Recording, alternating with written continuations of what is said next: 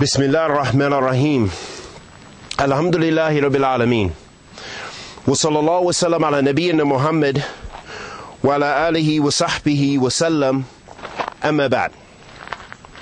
Continue on in our discussion about Eid al-Fitr specifically.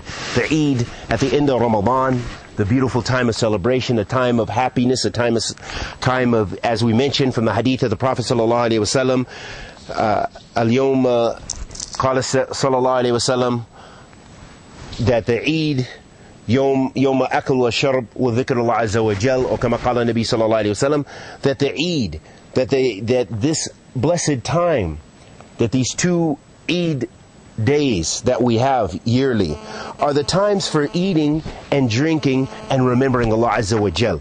Not feasting and being having bad habits, of course, always keeping within the Islamic bounds, enjoying the food and drink and enjoying the things that are lawful for us within accordance with the Sharia of Allah subhanahu wa ta'ala. And regarding the Eid, the ulama, they differ over whether it's an obligation or not. And according to the madhab of Imam Ahmed rahimahullah ta'ala, and may Allah have mercy upon all the ulama of Islam, the ulama of Ahl Sunnah,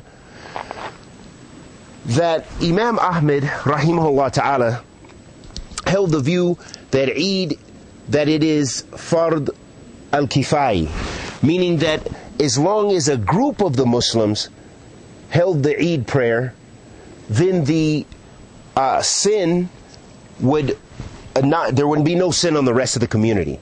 So there would be no sin on the community as long as a group of the Muslims upheld this duty. And some of the other ulama said that it is sunnah mu'akkida, is something that the Prophet ﷺ recommended, sunnah that the Prophet ﷺ did not miss, and so forth. So we're not going to really discuss that, but we're going to more look at the importance of trying to be at the Eid, and that it was so important that even the women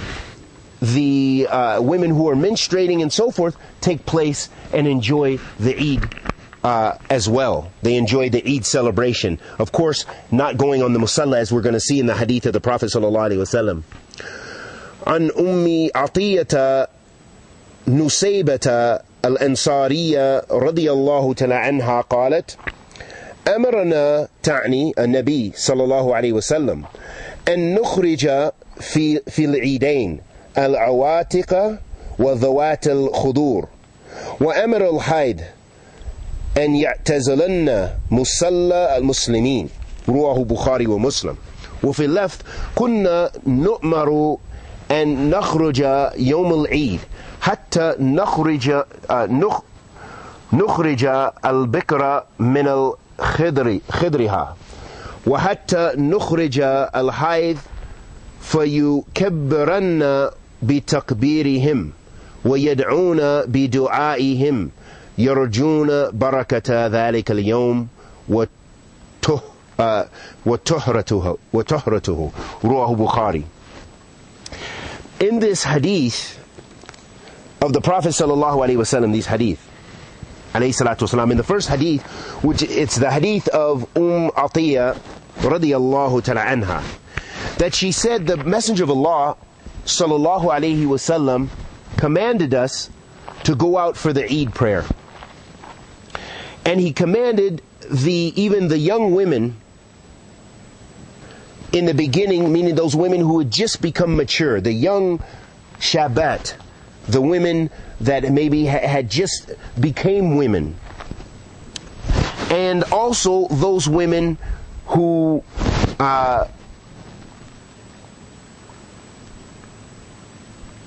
that were covering, those women that were covering, and the virgin women who were also who are covering and protecting themselves, and still at a young age.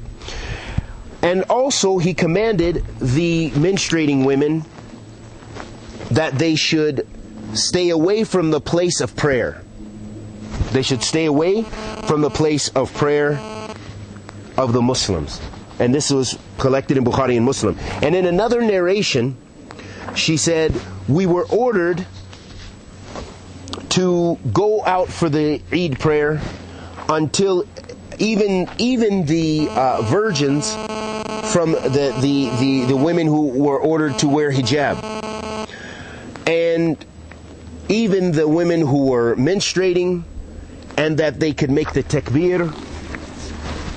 You know, they would say Allahu Akbar, Allahu Akbar, Allahu Akbar, La ilaha illallah, Allahu Akbar, walillah alhamd.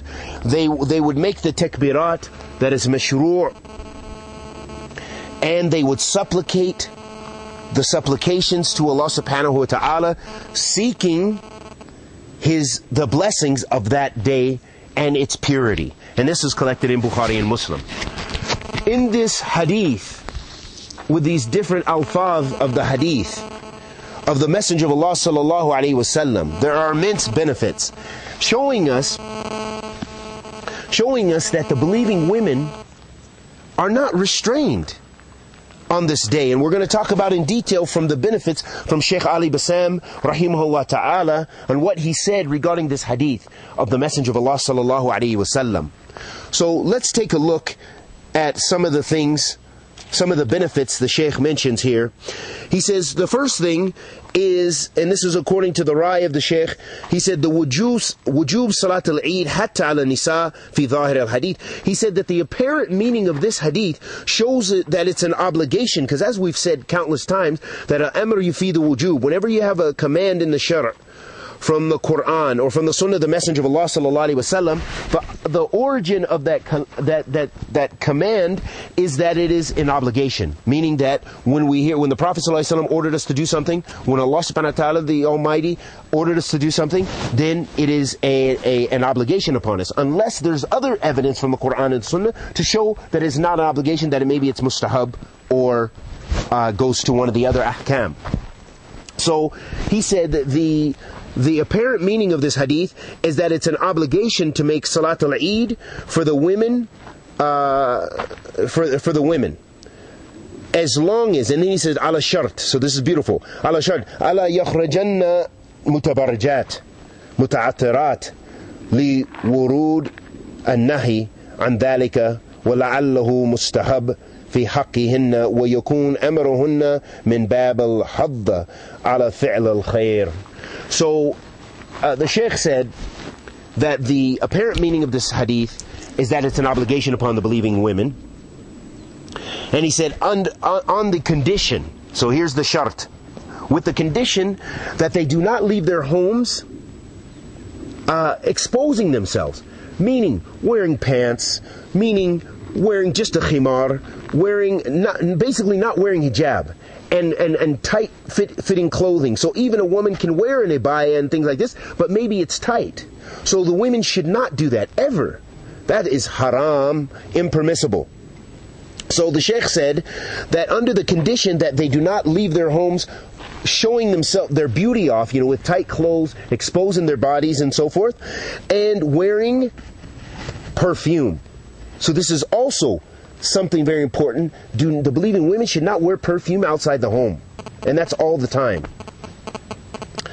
It's not befitting of them, because the hijab, the purpose of it is to actually protect yourself from attracting men, to prevent from attracting men. So of course perfume, not wearing proper hijab, wearing tight-fitting clothing, this does the opposite of the hijab. Even if a woman is covered, sometimes it's as if they're naked, because they're probably, some of them don't wear anything underneath, or they wear tight-fitting jeans or tight-fitting clothing, and so all it is just a black garment over them, as if they're wearing black lingerie. وَعِيَاذٍ بِاللَّهِ مِنْ ذَلِكَ. May Allah protect us and protect the believing women from this. But Ahl Iltizam, those people who are trying to adhere to the Quran and the Sunnah, who want the reward of Allah, do not cause fitna for the men, nor do they cause fitna and harm for themselves by gaining this sin. So the Sheikh said that under the condition that the women do not beautify themselves, and they do not wear tight-fitting clothing, and they do not wear perfume, and that's due to the fact that it's mentioned in other ahadith prohibiting those things, then he said it is more than likely it is mustahab, that is recommended that they go from their right to go attend the Eid prayer. And this hadith is actually an encouragement for them to do so. Another benefit, and to participate in the khair, in the goodness. Another benefit of this hadith of the Prophet ﷺ is it also shows us the obligation to stay away for the haid, the woman who's menstruating, to stay away from the masjid, so that way she does not, and the place where they're praying, on the prayer area, so that they do not spread any filth. And of course we know in this day and time it's easier for the women to protect themselves by wearing pads and so forth like this. But however, they should avoid the place where the prayer is actually being prayed, the musalla itself. And Allah subhanahu wa ta'ala knows best. Another thing that we gain from this hadith, the Sheikh mentioned, rahimahullah ta'ala, he said that the musalla of Eid, that it has the hukum of the masjid, of the masajid. He said that the musalla of Eid, the place where we pray, that it also has the same ruling as the masajid. So praying at that place has the same rulings, and the Sheikh didn't mention any details with regards to that, of exactly what he means by that, and Allah subhanahu wa ta'ala knows best.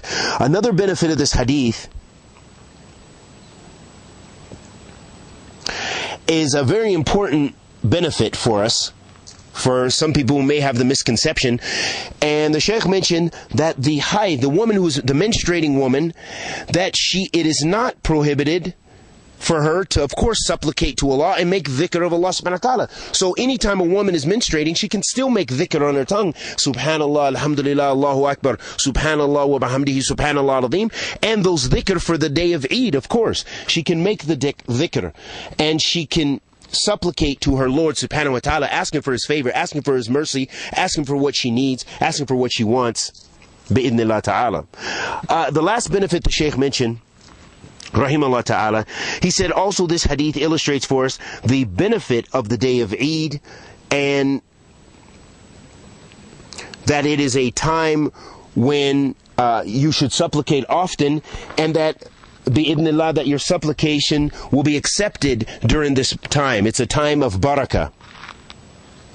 And that also hearing the people make the takbirat with loud voices. This is also a time of dhikr with loud, in a loud fashion, in a way to show one of the signs of Islam.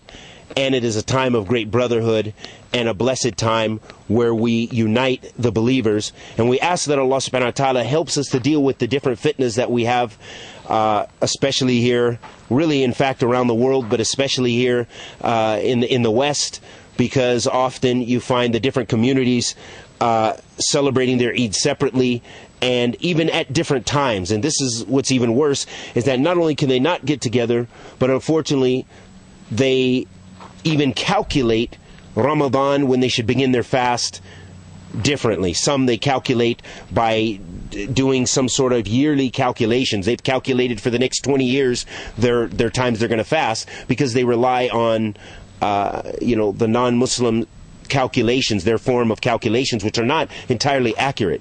But rather what would be better is to look at and actually cite the moon and so forth. So we see that the people have various ways of calculation, and unfortunately there's no unity in the various communities. So we hope that Allah subhanahu wa ta'ala in the future will bless us to come together and enjoy this Eid together and be as one body, at least in the Eid. And may Allah subhanahu wa ta'ala bless us with Tawheed, Ikhlas, Ahl Sunnah, Nabi sallallahu alayhi wa sallam, with Thabat. Wa sallallahu wa sallam ala nabiyyina Muhammad wa ala alihi wa sahbihi wa sallam.